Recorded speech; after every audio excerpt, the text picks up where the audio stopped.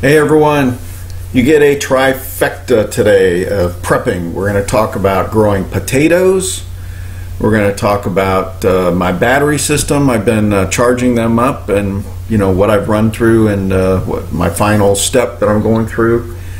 And then we're also going to talk about preserving some jalapenos because my half-gallon jar emptied out today, and I was making my nachos and it had just enough. It was almost a disaster, but guess what? I grew a bunch of jalapenos plants this year, and I went and picked a bunch today, and I show the process of how you fill that jar back up, and that jar will last me probably 6 months. So I'm probably going to have a whole bunch more that I'll have to put in quart-sized jars as well, but that first and foremost was filling my kitchen jar so I can use it. Now let's start with potatoes. I've been talking about this off and on a little bit, but I think I finally have the whole process here. And I think I even discovered one of the subscribers' problems that he had this year, where he ended up with just really small potatoes. And during my research, I figured out maybe why that happened. So there's tricks to the trade for everything here, and I'm going to show you what I think is the best of the internet that I found. And in fact, we've had such cool weather this last week. In fact, I thought it was just going to be the first couple days, but the whole week has been cool. And I mean, dry, it's like spring or fall. It's unbelievable here. And so I'm getting my potatoes ready. I wasn't planning on starting for a couple more weeks, but I'm going to go ahead and get mine started. So the first step is called chitting, C-H-I-T-T-I-N-G, not the other word, chitting. And this is the process of forcing the potatoes to sprout. And this just saves you some time. So for instance, in the northern climates, if you were to just kind of, and you could just put seed potatoes in the ground and just cut them in pieces, but this is a process for kind of speeding things up. You can get started several weeks earlier. It's almost like starting some of your plants in the basement and everything. You do this. And what you do is you get yourself a, they talk about egg cartons. You can use egg cartons. I just took some of my mason jar boxes that I had that are fairly shallow and lined my potatoes up in there. And normally you're supposed to kind of stand them up on end, but I don't know where they're going to sprout. So I just kind of laid them in there, and then what I'll do is as they start sprouting, I'll go the egg carton route, or I'll put newspapers between them to kind of stand them up, that kind of thing. But I have a spot in my basement that's relatively cool. It's not 50 degrees like they suggest, but it's maybe 70 down there, and I've got LED grow lights, and so I just set 2 of these mason jar boxes filled with potatoes. And I'm going to grow a bunch of potatoes this time because I got that hill back there that I'm preparing, and I'm just going to load that thing up. But anyways, that's the first thing you do. Just go ahead and get them started. And now potatoes need anywhere from 90 to, let's say, 120 days before a freeze. And I'll say there's different types of potatoes, right? But I kind of just use a little red potatoes because if some of them don't grow to full size, we still eat them because we love the little red potatoes. They're great for like breakfast. You just kind of fry them up, or you boil them up with your steaks and stuff, and with onions and mushrooms. And so I'm not trying to grow the big Idaho potatoes or russets or anything like that. I just do the red potatoes because there's no not trying to get perfection. I like large, medium, small potatoes in the reds, and they're perfectly fine. So that's something for you to think about. If you're just starting out, you might want to try the red potatoes. Then there's sweet potatoes. Now on the hill, I'm growing a whole bunch of sweet potatoes. Who knows? This is the second year I've tried it. Last year, I did not get them out of the ground in time, and they turned to mush. So I'm going to be on top of it this time. But sweet potatoes are not as hardy as red potatoes. Red potatoes, I actually had dug the beds out for the red potatoes, and we obviously missed some, and they started growing in the spring. So very hardy compared to the sweet potatoes. Sweet potatoes, when they're done, get them out. All right, let's see. So there's a lot of debate about chitting, but in this one place he says it works better and we get a slightly higher harvest. So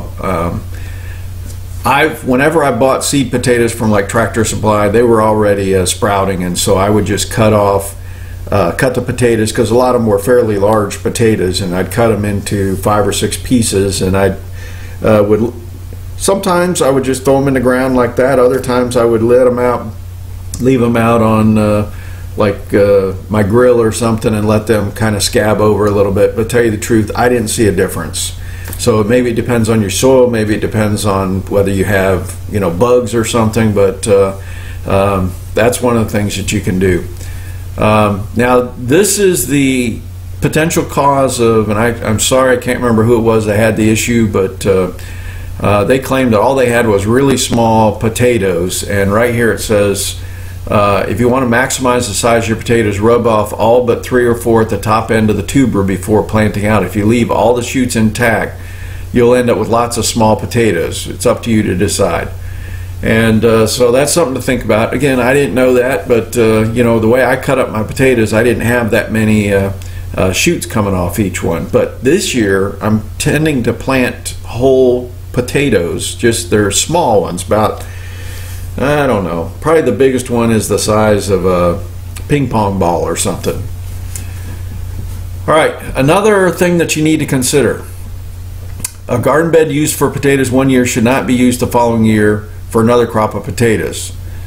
One problem with growing potatoes same bed year after year is potatoes are heavy feed, or growing another crop of potatoes the previous year's bed depletes the soil of nutrients, leading to low yields and reliance on fertilizer. But if you're using fertilizer, you probably can get away with it. But the idea is, they talk about the fact that we've had problems in certain countries. I think it was Ireland ended up with an issue, but if you go back and look, they were primarily growing one type of potato throughout the whole land, and so when it ended up having a blight, then the whole country was screwed. So think about that. And that's kind of a problem, because I'm reusing some of my potatoes that were left over this year, and so I'm kind of doing one type of potato right now, but maybe I will switch to a different brand next year, and that way I'll get a type of rotation. But it talks about, let's see, there was a little rule of thumb here. So remember this rhyme for alternating crops in your gardens. Beans, and then you go to roots, and there's a reason for this. Beans put a lot of nitrogen in the soil, and it makes you wonder, because on like potatoes, they want low nitrogen. We'll talk about it later. But anyways, you follow this plan. You plant beans one year, and then you do roots the next, and it talks about in a minute what all the different root crops are, but potatoes are one of them. Then you go into greens, and then you go into fruits. So it says beans include peas and green beans that add nitrogen to soil. Roots include potatoes, turnips, and beets. Greens can be any crop harvested for its leaves, ranging from cabbages to lettuce. Fruits include tomatoes, peppers, squash, cucumbers, and corn. Keep crops in this rotation helps to reduce nutrient depletion, soil, and reduces the chance of pests and disease running rampant. So after your potatoes, set that garden bed aside for something leafy. All right, so that means that the bed that I use this year for potatoes, I'm going to have to put my like spinach and whatever else, because beets are going to be in the root crop.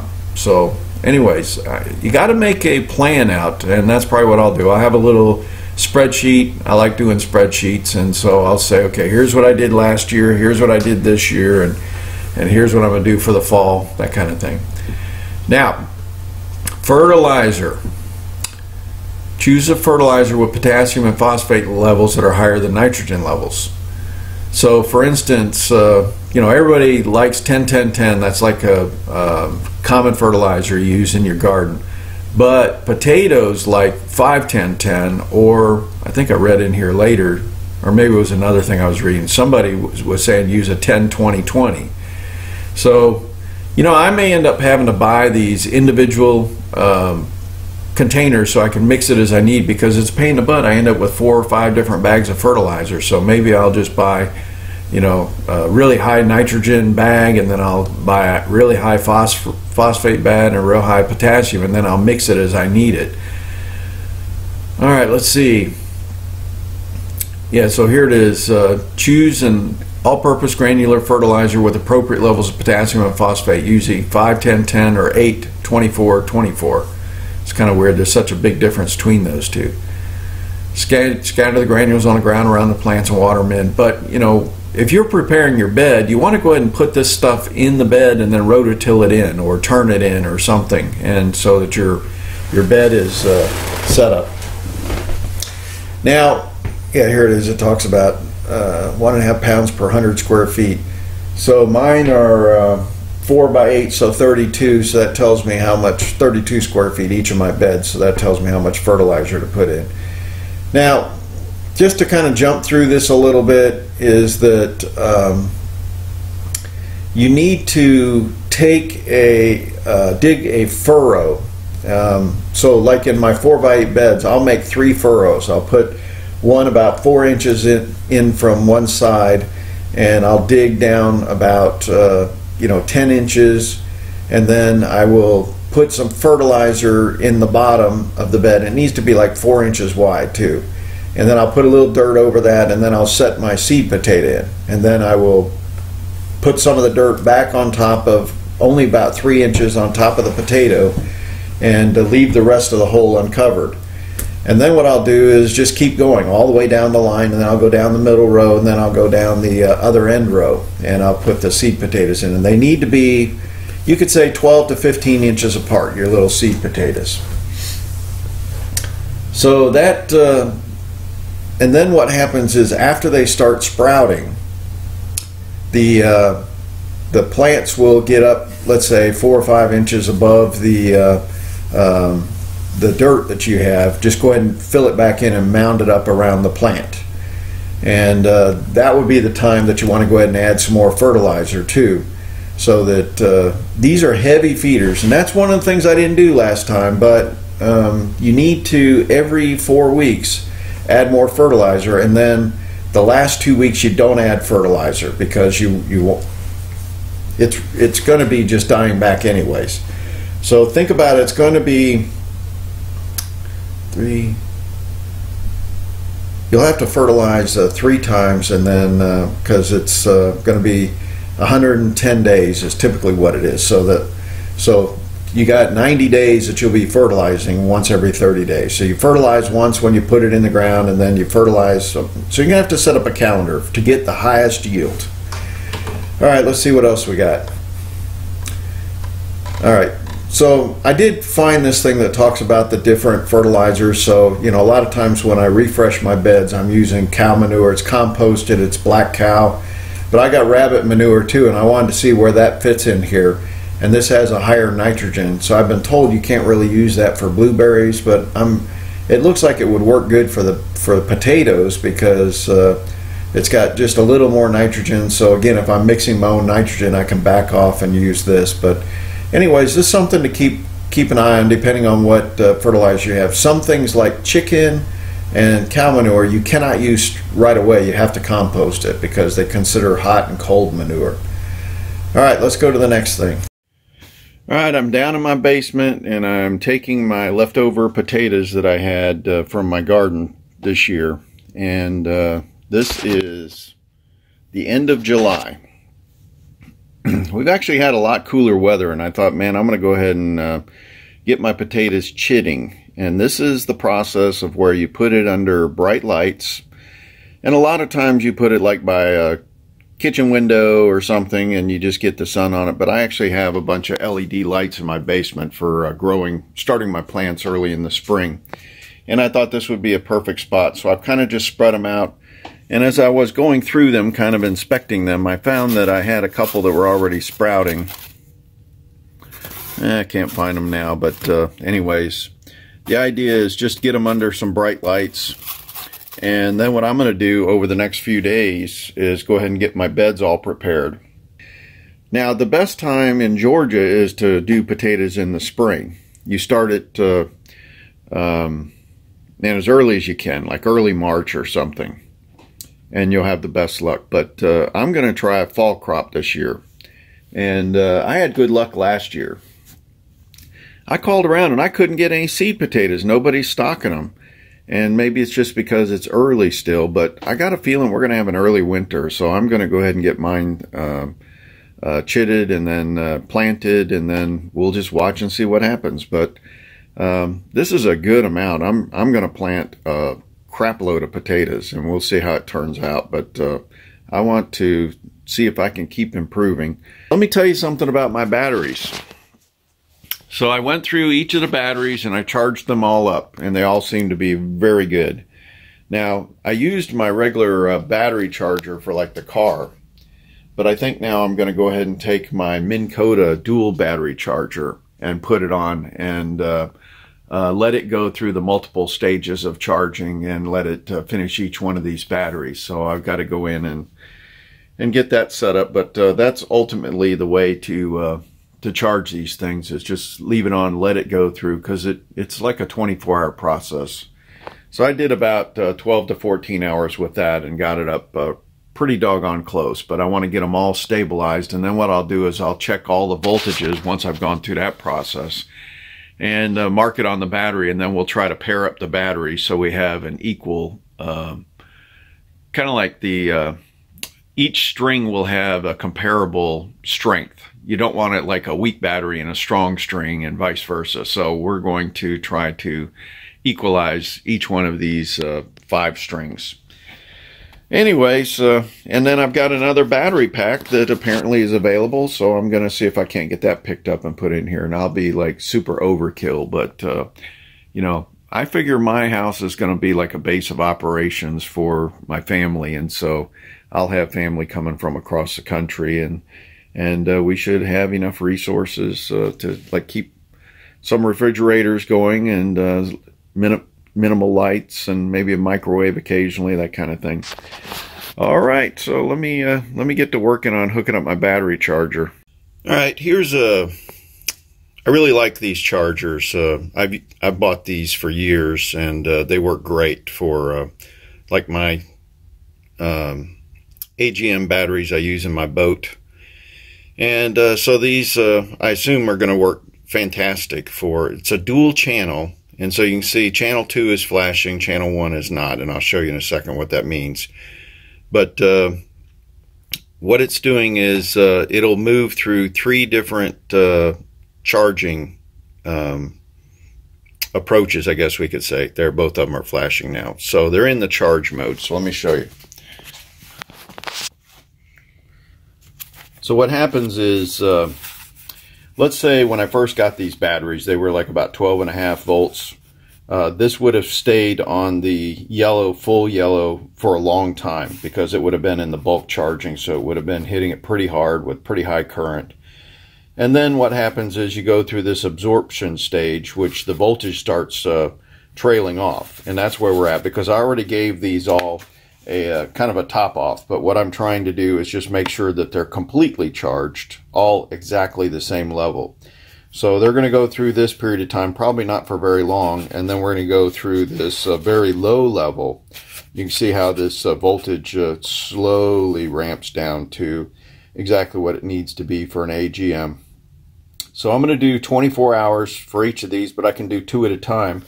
In fact, I've got 2 of these chargers. I could hook it up and go through, but I'm just not in that much of a hurry. So you can see each one of these are set up. So I've got 1 and 2 set up, and we'll see how long it takes before it goes through to the final full charge and completion. But like I said, I'll probably tomorrow morning come down, switch it over to the next pair of batteries, and that way I'll know exactly what they are. And then what I'll do is after they've cooled off, I'll come down and make a measurement of all the batteries like I talked about before, using my multimeter, and then we'll try to pair them up.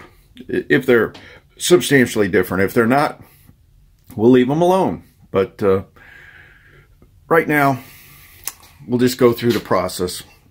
So like I said, I went through and topped up all of these. They all had about a 24-hour charge with my regular car battery charger, but it was actually, it can charge any kind of battery. So I set it for AGM, which is what these are, advanced glass mat, sealed batteries, lead acid, and we'll see what happens. But I may go ahead and get my other charger up here just to speed things up.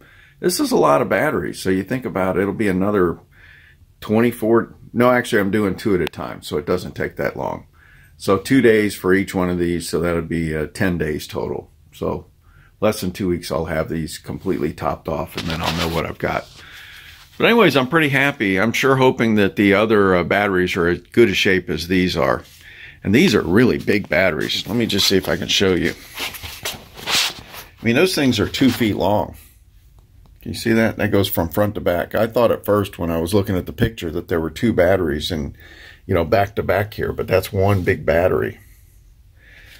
So maybe it's better to show it this way. I can back up a little bit. Yeah, that's one battery length here. So we've got 4 on each shelf, and then there's 5 shelves. It's a fantastic battery. All right. Well, we'll just wait and see how long this takes to go through the whole topping process. But so I got to wait, according to this, when it's in the flashing green LED, that's when it's going through the maintenance charge. And then when it's green LED, that tells me it's completely done.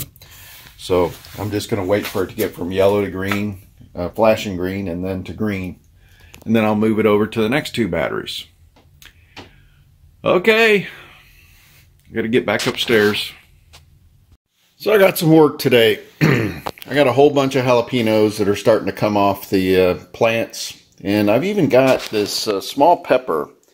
I don't know what these are. I bought a, you know, just unusual, different plant this time, and I took a bite. And these are pretty spicy. These remind me of the peppers that are in the restaurants in those little glass jars with vinegar, and you can use that for like flavoring your meal. But anyways, I'm going to throw them in the jar, chop them up a little bit and throw them in here because I love putting jalapenos on nachos with some cheese and stuff. But in any event, this jar I have been using for years. And this time I'm going to do it a little bit differently. I'm going to go ahead and do the boiling canner thing, even just to, because I'm replacing all the vinegar and everything this time, and I want to give it the best chance of being, I guess, as sanitary as possible. But vinegar is pretty good about killing everything, but we use, or maybe I'm the one, I use all the jalapenos. I eat the crap out of these things. I love them. And so this just allows me to preserve them, and I should be able to pretty much fill this jar up. That's quite a few jalapenos, and I got more out there on the bush I can pull off if I need to, but I need to get this jar filled up and make use, because unfortunately they don't last forever when you pull them off the vine. By the way, a little secret about jalapenos: if you let them stay on there and change colors and get some of this little lines on them, they usually get quite a bit spicier than if you just pull them off. And you'll notice some of these are the lighter green versus the darker green. So these are all varying degrees of heat. But when you put them in the jar, they're kind of go commingle. The other thing I've got to do is I got a whole bunch of green beans I got to snap today. And so that's probably, geez, I don't know how much this is going to be. That's probably going to be a full case of quart-sized jars. So 12 quart-sized jars. That's a lot. And I still, I picked a lot of these this morning, and I need to go back out in the afternoon, and I usually find more that I missed. So anyways, this is what I'm going to be working on now. Secret with jalapenos: wear gloves. Occasionally, I think I can do it without the gloves, and I'm always sorry that I did. If you have any cuts on your hands, it'll burn like crazy, and you'll tend to scratch near your eye or something. You'll be sorry you did. And just any real tender spot around your nose, you'll notice it. It'll burn like the dickens. So wear gloves. So I usually get these, just any kind of gloves will protect you from it. And throw those suckers away. Don't reuse them, because this oil gets in there, and it's tough. And these are not super hot peppers, but your body is sensitive to peppers. So anyways, I'm going to get working. Okay, well, that actually worked pretty good. I got most of the jar filled up. I'm not even really going to add any more to this because I want to have a little bit of headspace at the top. So now I just got to go look up the recipe, but it's usually like 2/3 vinegar and then 1/3 water, but I'm probably going to add a little bit of garlic in here as well, just for a little flavor. But anyways, that's looking really good. Okay, my finished product. I put 2 tablespoons of mustard seed. I put 1 head of garlic that I just basically peeled and chopped up and put in there. Garlic that I grew. And I took 3 cups of pickling vinegar. It's like 5%. And then I used 3 cups of water. And then I took one of these, I don't know what you call these things, but I filled it with the pickling spice. And I stuck it in the vinegar and water and boiled it for a little bit so it could pick up some of that flavor. And then I just poured it over the jalapenos and cleaned the lid really good and sealed it up. And that's a half a gallon of jalapenos, so that's fantastic. And I went out in the garden and I found more jalapenos. So I had more in case I needed to. I got a bunch of okra that I got to go pick, and we got to get that canned or we got to cook it. And I'm going to try to talk the wife into this weekend to fry me up some okra, because I'm telling you, that is one of my favorites. And she does it gluten-free, so maybe that'll be a good video. I can show the recipe of how to do that. All right, well, let me go splice this together. I got to do green beans. I hate doing it. It's a pain in the butt, but I got to do it. They're on the list. All right, let me go put this in a video. Hey, I hope everybody's treating you well. I hope you're doing well. Do the best you can. God bless.